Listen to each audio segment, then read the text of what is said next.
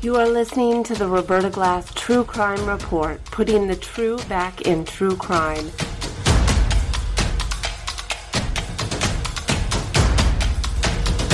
From New York City, Roberta Glass is now on the record.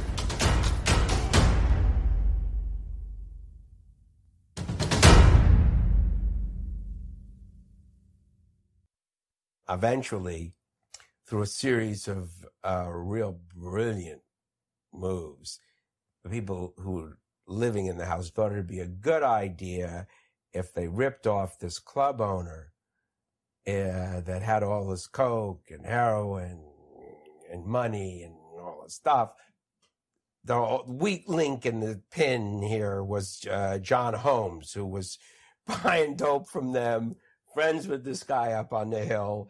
And they went and they ripped this guy up on the hill off, went back, and John Holmes then went back up to the guy on the hill, Eddie Nash, and told him that, he was responsible. And Eddie Nash sent down his bodyguard, a bunch of other guys with a bunch of lead pipes, and they ended up bludgeoning to death everybody in the house.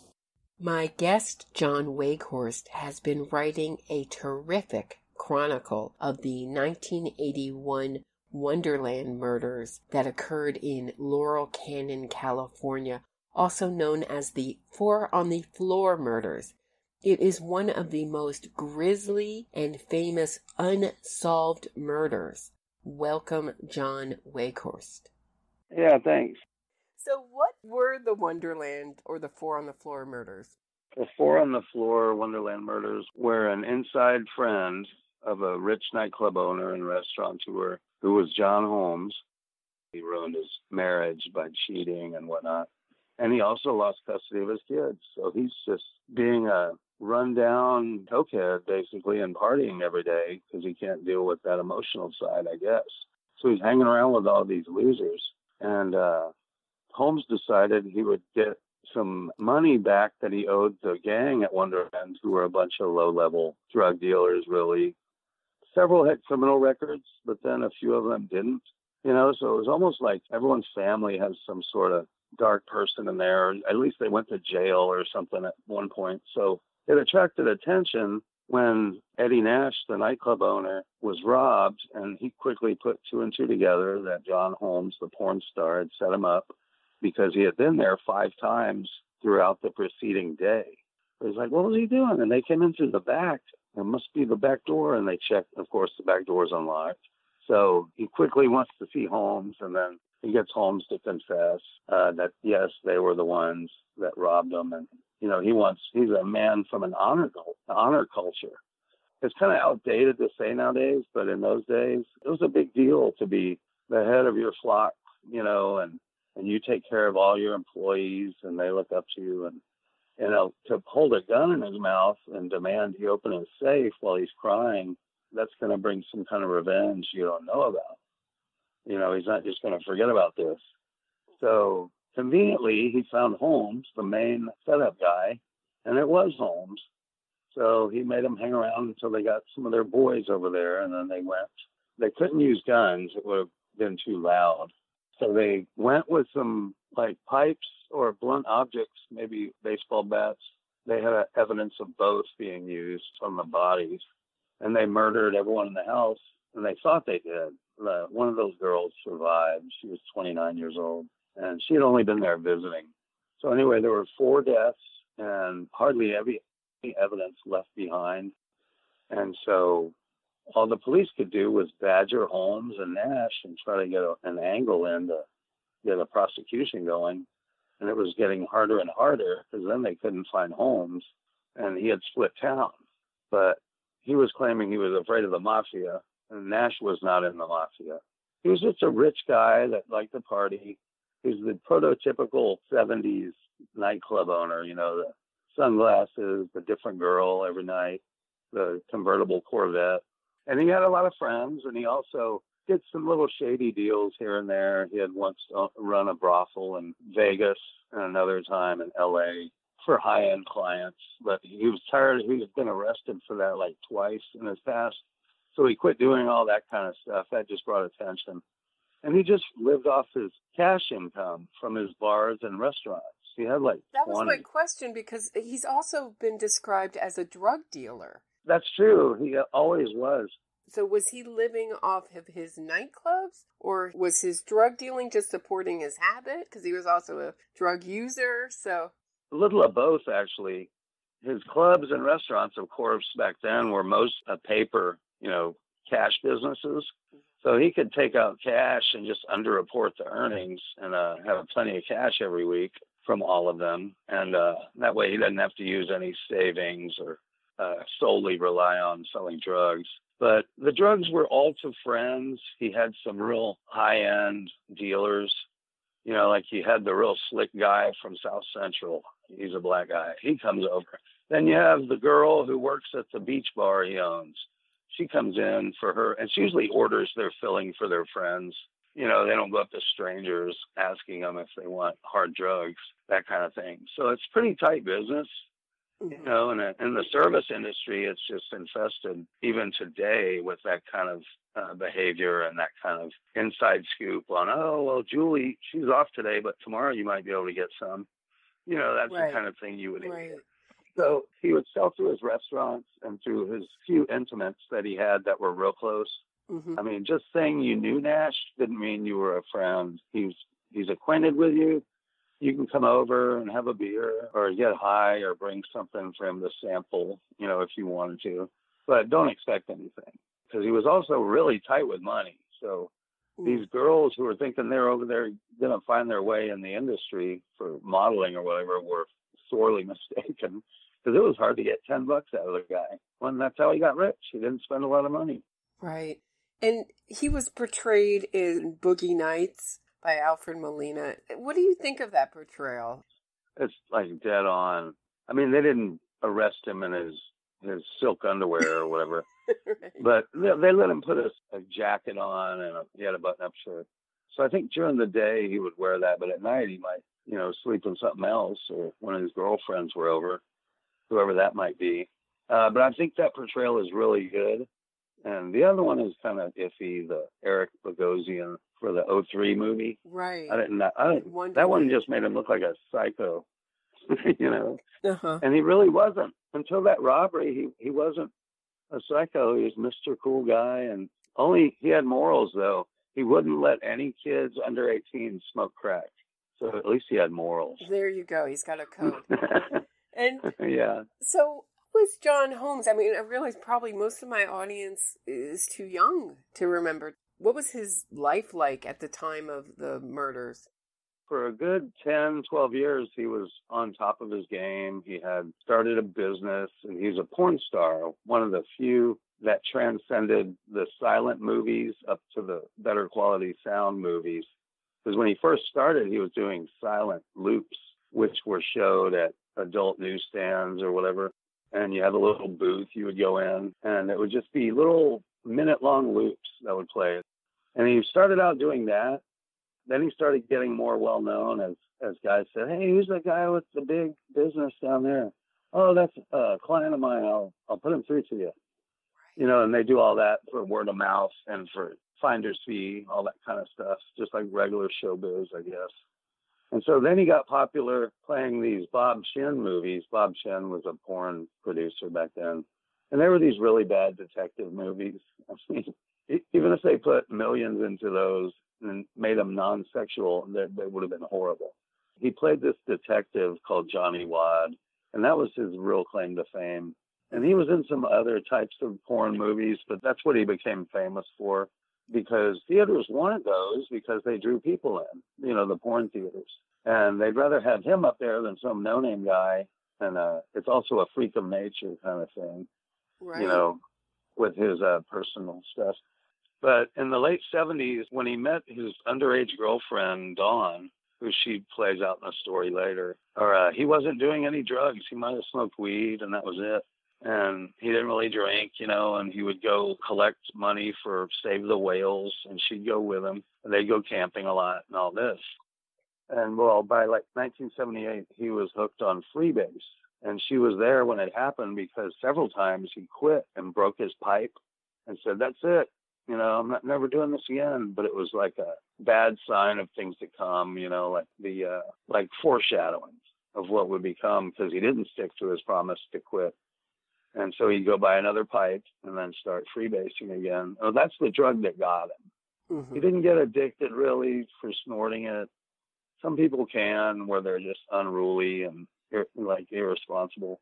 But his big thing was just doing freebase and enjoying the euphoria of it, and just sitting in a closet. He could sit in a closet for 3 days, and he never would like do it and then go clubbing or whatever. Mm-hmm. For him, it was all about that self-euphoria, and that's all you care about. And then it's expensive, though, because there's another production aspect to making it, and you have to do it right or you'll ruin it. And so it was hard to do it to begin with. It's easy to just go buy cocaine from some guy, but to make rock out of it, there's another scientific procedure, pretty much.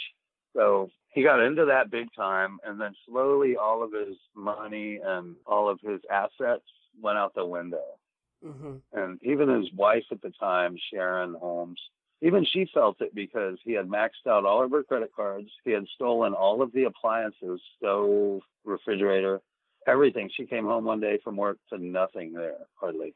Mm-hmm. Whatever he could get $1 for, he had stolen it for his habit. And then she'd always take him back into her good graces, as far as visiting, and all right, because she loved the guy, she can't help it. Mm-hmm. And that's what happened with the underage girlfriend. She loved him, so the close people in his life stayed near him, but everyone else, once he screws you over and you don't know him, and he owes you $100, you're like, fuck that guy. I'm not going to mess with him anymore. Sure. So he owed the Wonderland gang money. He owed Eddie Nash money. I mean, who didn't he owe money at the murders, right? I mean, he was really... Yeah, he couldn't work, really. Yeah, he couldn't work. He couldn't perform. And I guess when he sniffed the cocaine, he could perform it well enough, because it wasn't a problem until the freebase came into the scene, when one of his co-stars found him in a closet, just hitting the pipe. And they're like, we've been looking for you for 3 hours, like it's your turn. And so, yeah, when he was sniffing it, he did okay. But yeah, as far as owing everyone, he owed everyone in town, to the point where, he had his fences or wherever we could go sell stuff to him or whatever. But I'm sure none of the pawn shops wanted to see him anymore. And of course, he was stealing luggage from airports, right off the conveyor belt. And I guess back then you could have done that. I don't know. I just don't think you can do that anymore. So it started off as, he owed the Wonderland gang money.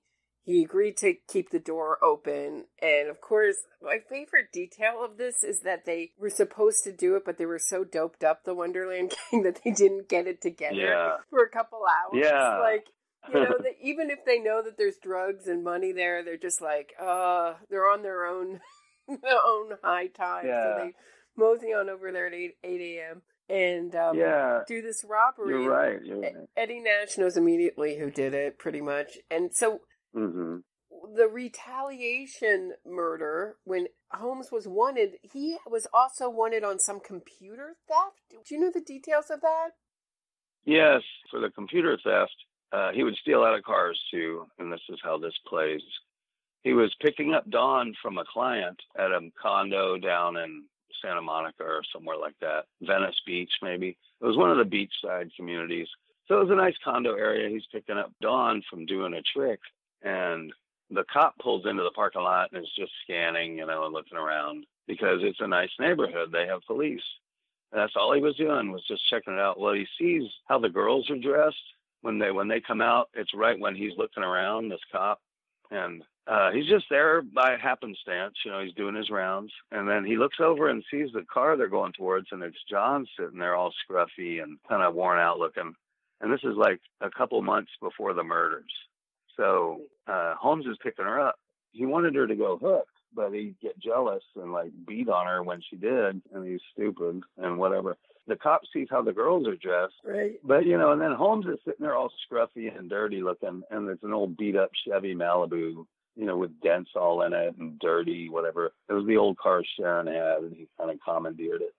He asked first if he could look in the trunk, and Holmes says yes. And the computer is sitting right there in the trunk. He had just stolen it. So I don't know if the people called the stolen computer in. It could have been that too. Mm-hmm. So anyway, he says yes, knowing he's going to get busted, and then they all get arrested, and Nash had to bail them out the next morning. They were that close, he and Nash, that Nash would bail them out. So, especially on a small bond like that, it's probably a couple $100. So anyway, they released the girls, no charges, but Holmes got a charge on it. Mm-hmm. And so right about the time he was going to have to go to court for that, of course, he was a no-show. That was when he got arrested in Florida when he fled, because he was scared of the police. He wasn't afraid of Eddie Nash. In the late 70s, he met Nash and the Wonderland Gang around the same time frame. Mm-hmm. I think it was like spring or fall of 78. And then, within 2 years, the Wonderland Gang was pretty much sick of him. His novelty had worn off, introducing him and being interested or acting like you are in the conversation with this porn star guy. They're just tired of him. He never brought anything to the party table. No money, no drugs. Mm-hmm. Sometimes he would share a little bit with you, but they're drug dealers. They usually have their own. Mm-hmm. And he's also a talkative fella. So you get tired of his mouth running the whole time he's over there, I guess. That's what one of the children of one of the gang who was murdered told me. He had already known about Holmes from his dad telling him, because he was a young adult back then. When Holmes died, I was in high school, and I remember hearing about it in the hallway, but I didn't know who he was. I just knew the name and the reputation, because that was like a joke among kids. I don't know. All I knew was that he was a porn star that was well endowed, and we giggle about it. But so well endowed. I mean, there was no really equivalent, today or ever to John Holmes. Like you say John Holmes, and I mean, it's immediately like, I think it was something like a 13-inch penis, something like that. I mean, that's what we're talking about. We're not just talking about like, a big porn star. Like freakishly large. And one of the things that came up in my research was that the Wonderland Gang had him pull out his penis. I mean, he didn't bring anything to the table. He didn't bring any drugs. He said they did make him pull out his penis like a freak show at parties, because the curiosity is just too much. I mean, and that would have bugged me. I wouldn't want to see anyone's penis at a party. But I think Dawn made that story up about him having to show his penis. Or he told her that. Oh, it's not a true story, huh? No, because the guys at the Wonderland house were as macho as you can get. Mm-hmm. They don't want some other guy upstaging them, and they always had women over there. That's interesting. And they're not anywhere near curious. Mm-hmm. And so I think Holmes told Dawn that to get her feeling sorry for him. Like, they beat me up, and like that happened a couple times, where Ron Lanius, who was the nicest of the Wonderland Gang to him, because they had a few things in common at a personal level, their backgrounds and stuff like that. But Lanius was his best friend there at the house. The other two guys hated him. The main house occupant, Billy DeVarell, hated his guts. He wanted him out from day one. And not because he was a freeloader or anything. A lot of people come freeload and crash on your couch when they're high or whatever. But Holmes, he was just sick of him. He knew what he was about from the beginning. Mm-hmm. And Billy DeVarell was a working man until recently, when he was on disability, and that's how he got involved in the criminal world, through his girlfriend's buddies, her dealers, and the thieves that she knew. Mm-hmm. And so the Wonderland Gang, you can talk about forever. They had all kinds of crazy adventures before they were murdered. And it's very sad that they were murdered, because everyone in America was thinking, this could be my son or my uncle. So it could have happened to anyone, was the moral to the story. And that's why America got so freaked out about it. Oh, that's interesting. Yep. And one of the things that also was so interesting about the actual robbery of Nash is, in your blog, you talk about them putting liquid Band-Aid on their fingers so that they wouldn't leave a fingerprint. Obviously, John Holmes left a huge palm print on the headboard, one of the rooms. But so it had this kind of criminal sophistication, but it was so stupid to try to rob Eddie Nash, It's like, at one part of it is very criminally sophisticated. Guess what was running through my head reading about it is, how did they think they would get away with it? Was it a suicide mission? Was it just sort of like the drug user's mentality to not think about tomorrow, to just be high today? Yeah, I think it was a bit of that last one mixed in with some machismo, and that they were all going to move away right away. That went out the window as soon as they all got high and realized they were back home, and they had a locked gate around their whole house. Well, that's not going to keep out everybody. I don't know why they thought that was the best way to protect themselves. I would have been driving eastward for days just because of the Holmes thing. Mm-hmm. And they had to have known that the Holmes thing would bring heat, Mm-hmm. you know, and even the driver, Tracy McCourt, the youngest of the gang, Mm-hmm. he was about 30 at the time. He was scared sitting on the patio and having a cigarette because he thought he saw Nash's car go by. And that freaked him out. He called a cab and got out of there and went to his other friend's house. And that's why he survived. He survived. He was one of the smartest ones. I was also surprised at how many people believe that John Holmes didn't do anything that he just watched the murder happen, you know? Yeah. Why do you think people are so believe that? I mean, I know, like he just was there and had to stand against the wall and watch. That's what he told them. I think they would have made him participate to get his hands dirty. Of course they did. I mean, you just think about, if you're Eddie Nash, what's the ultimate punishment if you don't want to kill someone? Make them go and kill your friend, you know? Yeah, something horrible like that. Right. I mean, he's covered in blood. His wife talks about how John Holmes was covered in blood. It just seems so obvious to me. Yet, how did he get acquitted? How did he convince a jury that he was the victim? Yeah, well, they didn't think he was squeaky clean. It took 3 days to deliberate that trial. And there were a few that were going, hey, no, there's no way. You know, this guy, he's guilty. It was like 9-3 for not guilty. So over 3 days, they convinced the other couple that this is how it's got to be because of the stipulation the judge threw at us. What was the stipulation? Oh, that you can't convict him just because he was there while they killed them. There was no evidence, no blood evidence, no weapon evidence, no footprints. There was the handprint in the bedroom, but what that was when Holmes stayed there, you could tell it was from moving the bed Mm-hmm. and or getting into bed, Mm-hmm. and that had blood running over it. So it wasn't like a bloody handprint, like this is the killer, you know. It was just an old handprint from months ago when he used to stay in that room. That's like the jury will be like, oh, well, we can't convict him on that because he used to stay in that room. And so then the blood also was just blood that dribbled down over the old handprint, which is what Holmes' attorney told me. His name is Mitchell Eggers. He's a real nice guy, but they didn't think he was real squeaky clean. They didn't like that man, but they couldn't convict him just on that. And they also didn't think he was innocent, but there had to be more to give someone the death penalty. This was a death penalty case. And his trial transcripts are missing, right? Or the one copy, right, that his defense attorney has? Is that correct? Yeah, exactly true. And then the other Nash trials, those are missing also. And so whether the clerk just is lazy and won't go look, or if some big prosecutor needs it, I bet it would be found then. I just think in general, civil servants aren't going to go out of their way to help you anymore, not like they used to. I just think it's that. But you want to see a big flip on that would be during Nash's second trial for the murders, because he was a hung jury on the first trial. So they took him to trial again within a year. The hung jury, they thought he was the greatest person ever, Nash. And, we want this other guy to go on trial next. Because the defense found their proper red herring, which is a phone recording of some loudmouth drug guy saying he had killed him. Uh-huh. You know, he told his girlfriend that. So the quotes I read from the other jurors in the paper about the Nash trial to the opposite of Holmes was that we think he was railroaded, and they just added to all the controversy. It's like, oh, no. Because then you influence people's opinions of Nash, saying he's this great guy. But they really had no evidence to say Nash ordered the murders. It's not like the guys were caught there at the house and had to drop their weapons, you know, or whatever. Mm-hmm. There was no evidence putting Nash or any of his boys at the house.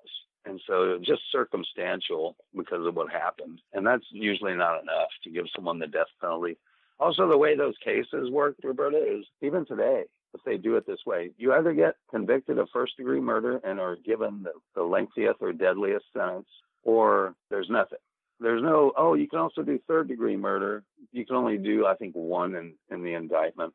You know, different types of punishment, because the sentencing is a whole nother phase. Sure. And so in a lot of states doesn't have the power to say, well, let's go with third-degree murder. I'll go ahead and let y'all do that if you want. They don't do that. Right. It's either the big charge, mm-hmm. and that's all you get.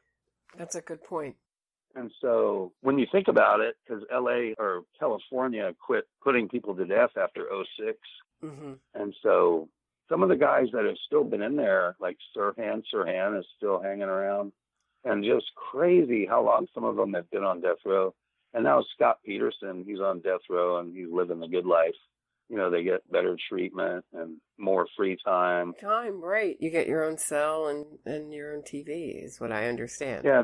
But then in 2000, they indicted Nash on RICO charges. They couldn't bring in not exactly the murders because he had been acquitted of that, but the fact that he had retrieved the property. And I just wanted to insert right here that little clip. His lawyer, Nash's lawyer, Ray, talking about what he pled to.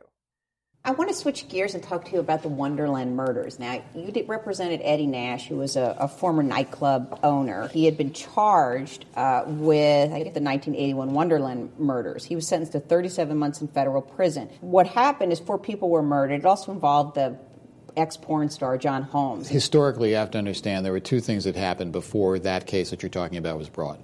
One, he was charged with a federal offense having to do with burning down a bunch of buildings that I represented him on. He gets acquitted of that, which is during this whole period of time. He was pretty Teflon. He got acquitted of the murders, too. Then he was tried for the murders, and he was acquitted of the actual murders. All right. Then what happened is that he gets indicted in federal court on a RICO, racketeering.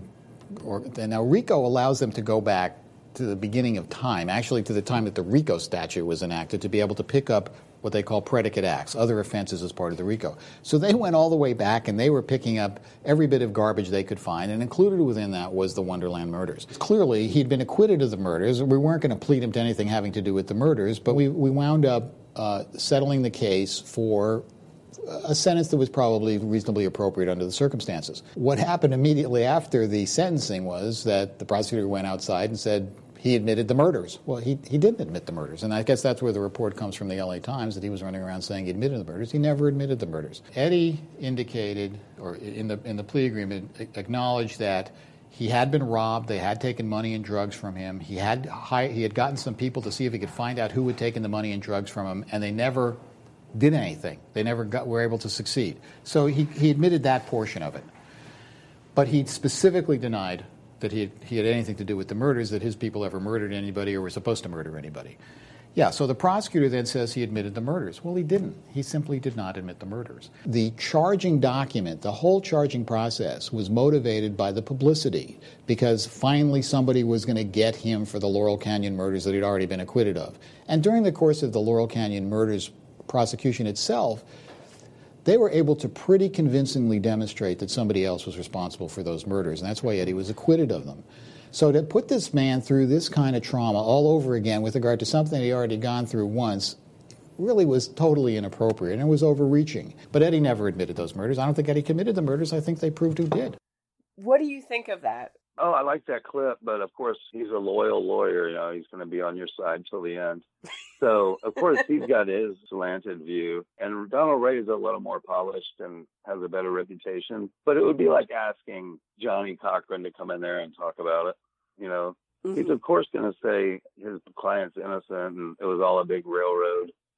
Also, Roberta, by the late 90s, the drug laws and a lot of other laws had strengthened. Yes. So they could actually make charges stick now. And so what they did, they probably wrote down on paper, this is after talking to Holmes' lawyer, they probably offered the plea deal on a piece of scratch paper or verbally. They said, that's your client's only option for a plea deal, unless you want to go to trial, and it's not looking good, you know, with all the other stuff we got on him. Because he was also acquitted of arson charges in the early 80s as well.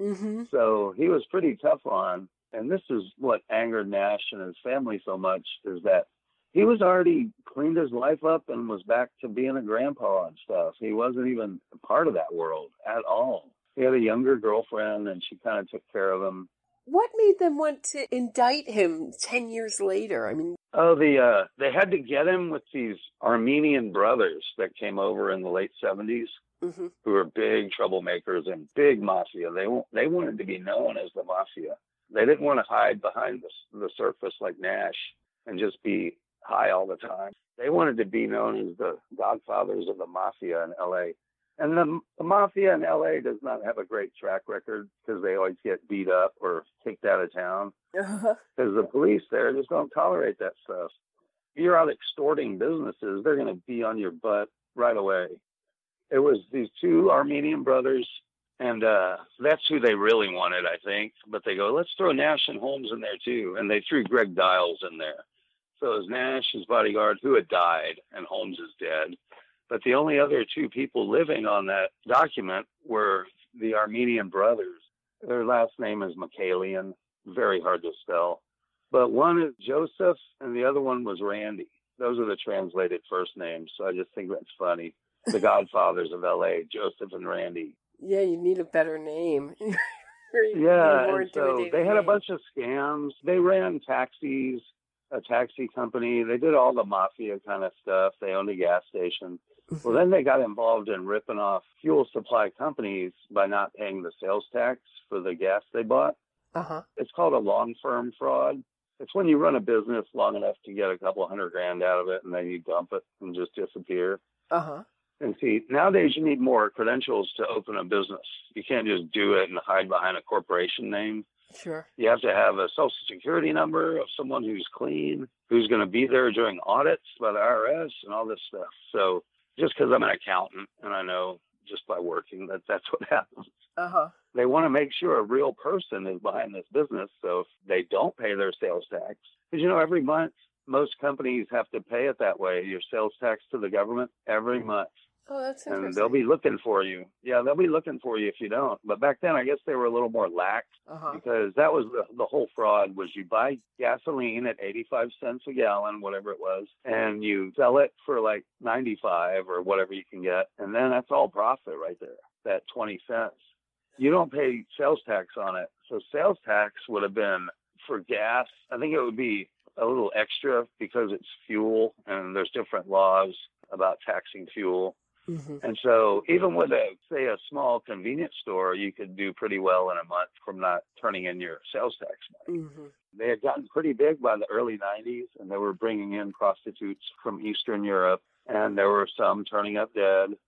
There was a lot of those type of guys, though. They weren't the only ones. So all of the guys with a little money from over there came over here to, like, you know, soak up the spoils or whatever, and because our laws had been so lenient for so long. And they were also real rough guys. They could be real sweet, you know, like the mafia boss, but next thing you know, you have cement shoes on or whatever. Right. At least one of them still lives in a West Hollywood neighborhood, older but nice neighborhood, you know, smaller homes. I tracked them down to one of the brothers to there. And so. Did they do any time? Oh, yeah, they both got nailed. They wanted Nash in there, too. They were like, let's just build this list up. And they put Holmes in there to make it look like, okay, so we really did solve the murders. But really, they had no legal reason for doing that other than payback. This is after Holmes is dead. And Greg Dials was dead, too. Right. Nash's driver and bodyguard. And see, the other thing about the killings of the Wonderland gang is they could get very racial. And Dials was a black guy. And he did not like being called those names. And so he wanted personal revenge.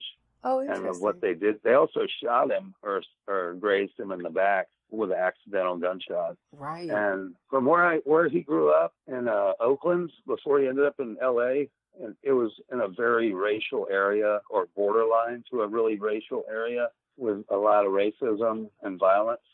And that's where he and his younger brother grew up. I think he had an older sister, too. But then they all moved for their mom's job or something. They moved down to L.A., and they lived in a nice area off of Crenshaw. It's like a duplex, you know, nice looking and nice cars around there. It's not like maybe at night, if you're a white guy, you don't want to be walking around there, but there's no problem there. South Central still has nice neighborhoods. It's not all been destroyed by the OJ thing. And so that's where his mom, his sister, and his brother lived. You know, it's like, why pay rent on an apartment or something when I could just stay with mom? And so that's what a lot of people do. And that's where he was. But yeah, they had two others that they wanted besides Dials and Holmes, who were obviously dead. And they wanted Nash. But for the things they wanted Nash on, he had already beat the rap on two of them. So I don't know what of the 5 bullet points that were in the plea deal. I think they were just trying to mess with him some more. The 90s were pretty quiet, but when that indictment came down about the RICO stuff and the two Armenian brothers were included, along with Dowles and Holmes, Nash had been on vacation in China. So that must have been a terrible plane ride home, knowing you're going to get handcuffed at the airport. Oh, definitely. And so, yeah. And he got no bail. He was locked away, and of course, no interviews, nothing like that. Yeah, Donald Ray is like having to do all this stuff for him to keep him sane in there and to like get him to be able to see his two boys. He had a daughter, but in a way, I just think that was the prosecutors. They can play dirty too. And not that it would have gotten through the judge, this double jeopardy business, but they could bring up additional things that they think he was involved in. So you're not acquitted of all murders, just you'd only be double jeopardied on that one murder you were tried for. So they were just adding stuff to it.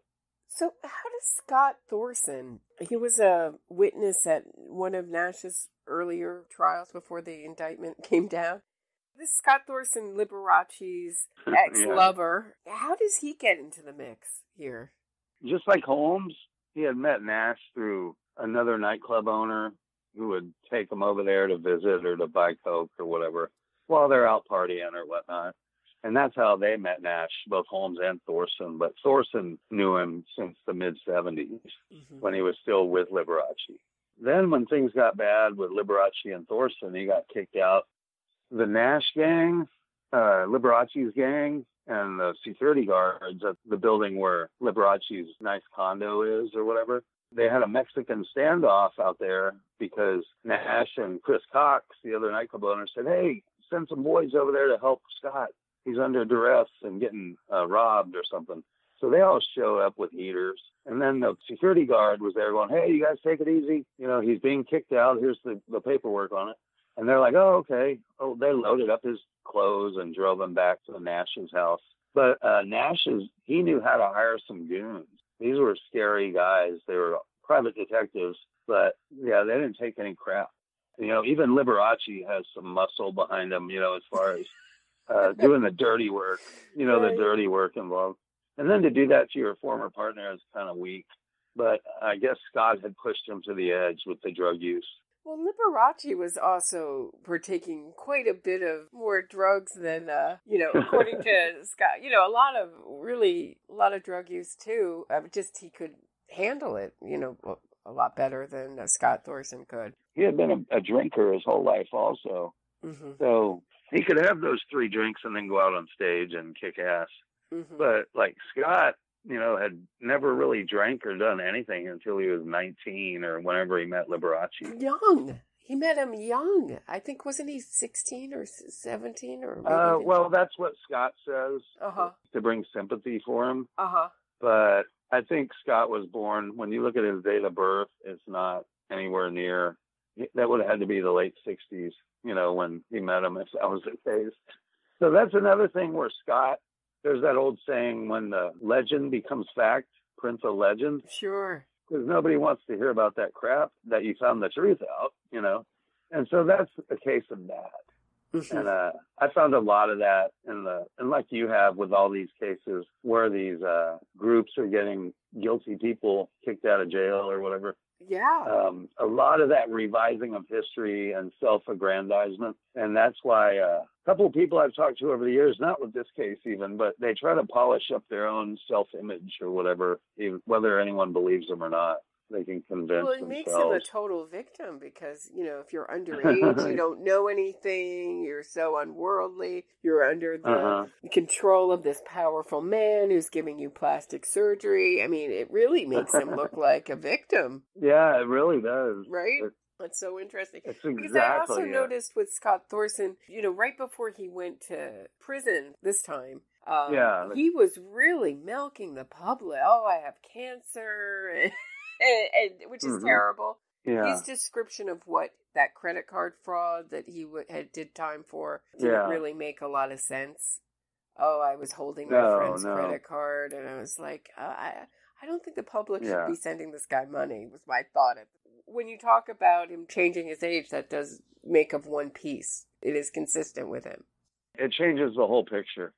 That the bodyguards beat him up at the condo, and he said that before too. in his own book. It was like, they didn't beat you up. They just drug you out of there because you refused to leave someone else's house. They didn't call the police. They could have called the cops, but they didn't do that. They just wanted him out of there. The reason is because there was some awards show that night, the Grammys or something, and Liberace was going to play movie songs during one part of it for like 15 minutes. And he was in town and flying in, and he had his 2 new French boyfriends with him. So he had to stay there and had a hot tub, it would have been party time. And so that's why it was so urgent they get Scott out of that condo at the time. But yeah, Scott is so interesting in other ways. Like, I've known a few people like this where they burned through several windfalls in their lives, which would have either got them a nice house or something more beneficial than just spending it on drugs or on toys. Well, Scott, he burned through his Liberace money and all the vehicles, the 3 vehicles Liberace gave him. One was a Rolls Royce. And wasn't part of the deal like his dogs worth $20,000? Yeah, and he got the dogs, and I don't know what became of them. That would be something to ask Scott. It might be in his book. I have to poke through there. That's a good question. And he got dogs and then some clothing. Liberace had him nice clothes made, like probably tailor-made stuff. So that could be worth some money, especially on a personal level. But one of the vehicles Liberace gave him was just like a van that his maintenance guy used at the mansion. So he gave him this pretty nice van, but it's not fancy. It's not a custom van or anything. It's just like a work van, a pervert van. He blew through that money. Then he blew through his book money, because his book was quite popular in '86, I think, when it came out. I remember seeing it on the stand at an Eckerd Drugs. Right. And, they used to have those things. And he blew that money, which was probably 6 figures, I would think. Wow. And he had a co-writer with him. Not a ghostwriter, but a co-writer. So it's a really good book and tells a good story. Most of it, I can only pick out small lies, here and there. But for the most part, you can't really trust what he says about Liberace because he's mad about the whole thing still. I don't know. I don't like when things happen like that because he never paints himself bad at all. Right, never takes any responsibility for his own. Yeah, he never got drunk and fell off, the chair or something stupid. Right. Everything, he's trying to save an orphan or he's trying to save dogs or something. Every time he's doing something. Right. And like in the movie, they show him working at the UPS store or whatever.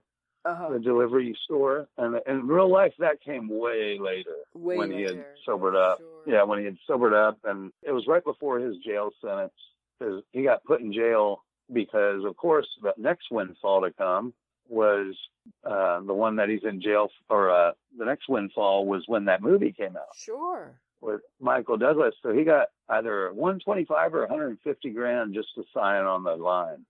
And they asked him to be an executive, like a consultant on the movie. So he probably did a few hours of work every day while they're making it and all this. And they found a lot of the old recording or the old residential areas, like houses Liberace actually lived in, like that condo. He blew through that windfall. According to his old neighbor in Palm Springs, he blew through that in like 4 months. Yeah.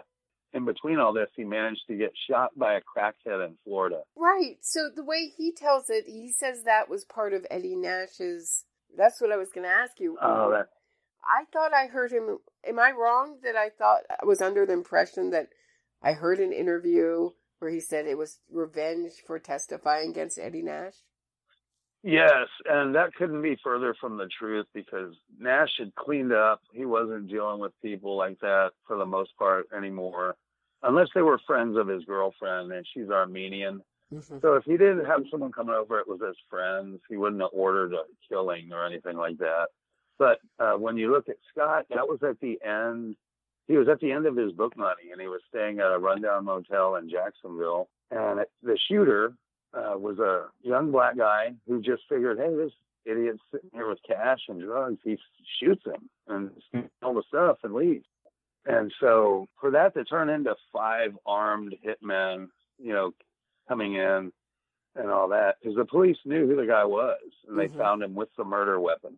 So Scott, the killer, was found with the murder weapon, or the weapon you were shot with. And he had prints all over the room.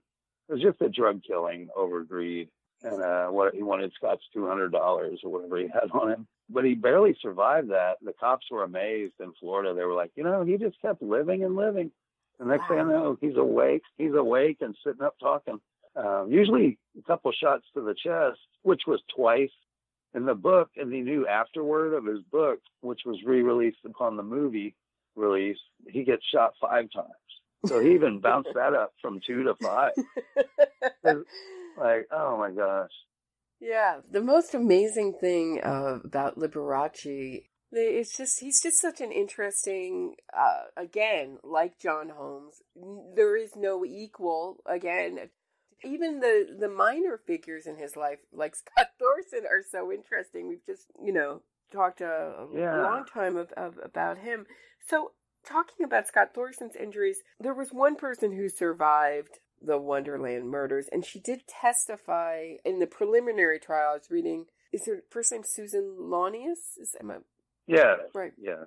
And I was reading her testimony, and it just seemed like she lost a finger. She lost part of her skull.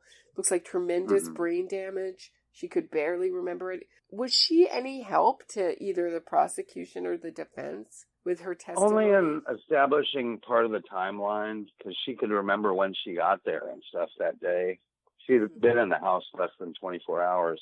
But yes, the other stuff, it was not helpful at all. She thought she saw shadows, and then one guy had beady brown eyes, but they would have been asleep in the dark, so she didn't see anyone with beady brown eyes. That could just be, the way your brain works when you're unconscious. I don't know. She remembers when the paramedics came in and that kind of thing. But yeah, not much else. But that's all it really did, was add another witness to the docket. It wasn't that helpful. It did show that there was a crime here and this person survived, and it was kind of an FYI witness, like, oh, by the way, here's another witness who was there. And it didn't do much for the jury. You can read in the testimony just how frustrated they're getting. Are you saying you're not wearing clothes in this picture where you're clearly wearing clothes, It's just very odd. I felt very sad for her. And how long did she's no longer living, is she? I thought she was. Oh, she is. Last time I checked, like 5 years ago. She still is, but they don't have any contact with any outside people, It's weird in this case because most of the children I found, a few of them hung up on me because it was their dad who never had anything to do with them. So they could give a shit. I might have upset them a little bit, but like Susan was there only because Ron wanted to get her back, to be man and wife again. And they had been separated. And so that dumbass, he knows there could be some heat coming. He invites his wife over to the drug house and nearly gets her killed and changes her life dramatically.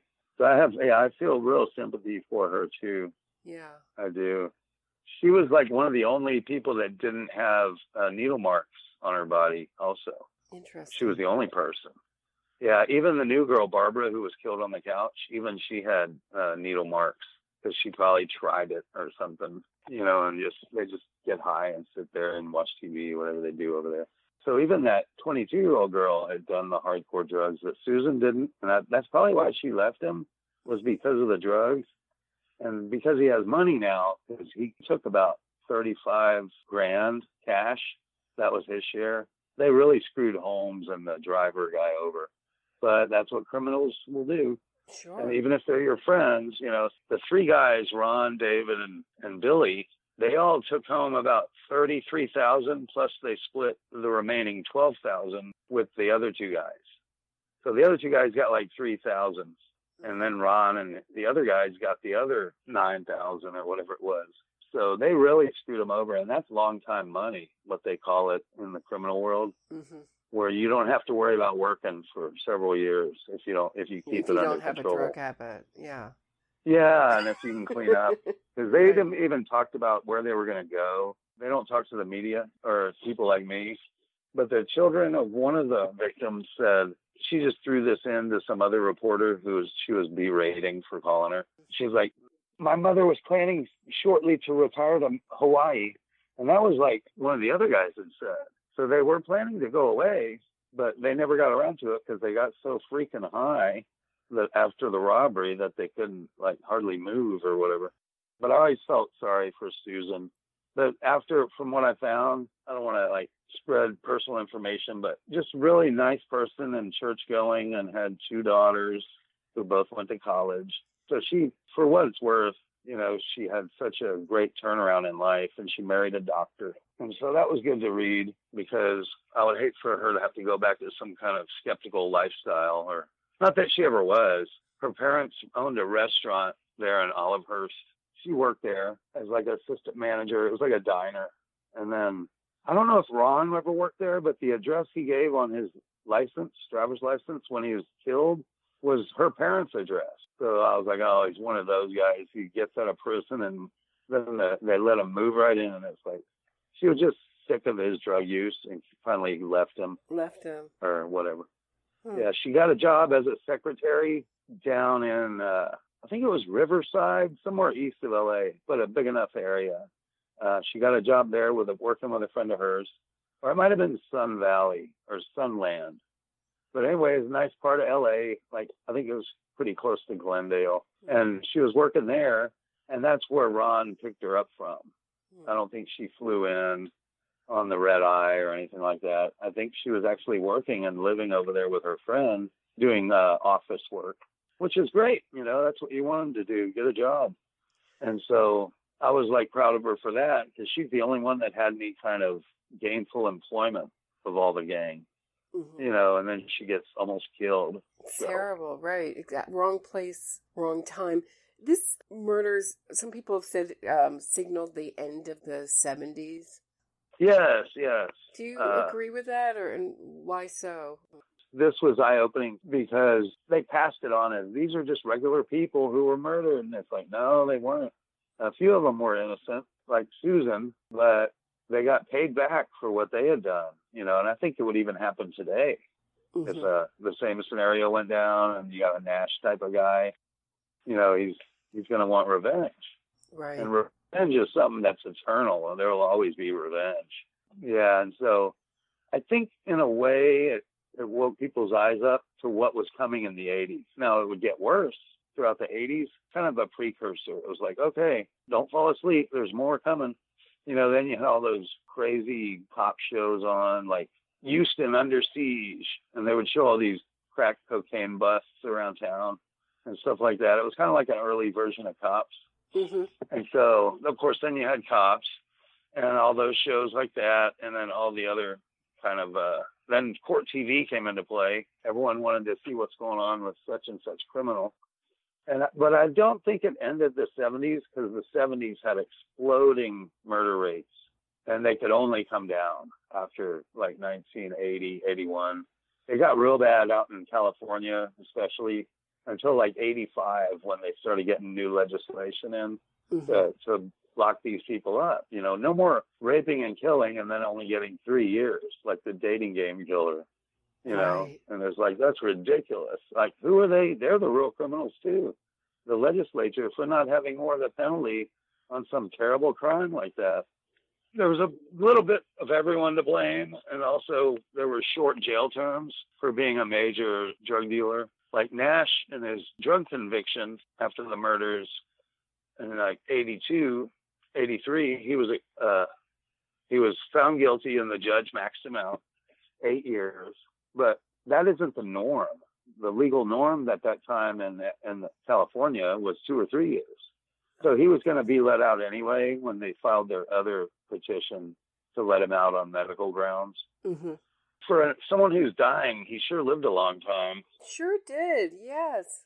So yeah, it was like a combination of all those things. And also California had to release people all the time because they didn't have enough prisons. Well, that changed too. They built like more prisons than China or something like that. And I'm sure if you went on a tour, there's a lot of backwoods areas of California out in the middle of nowhere. And they had plenty of places to choose to put these prisons. So they had to start a building boom that will never be surpassed in the whole world. That's how bad it was. Not just the drug killings, but all the other murders, you know, from gang members to armed robberies to whatever. And yeah, that's just ridiculous that people didn't do more time back then. But John, where can people find you? On my blog at Wonderland1981.com. It's an excellent blog. I've really enjoyed reading it. Oh, thank you. And thank you so much for talking to me about this stuff. It's a fascinating story and fascinating character. Yeah, it really is. And I hope we touched on all the big things you wanted to discuss. Thank you so much.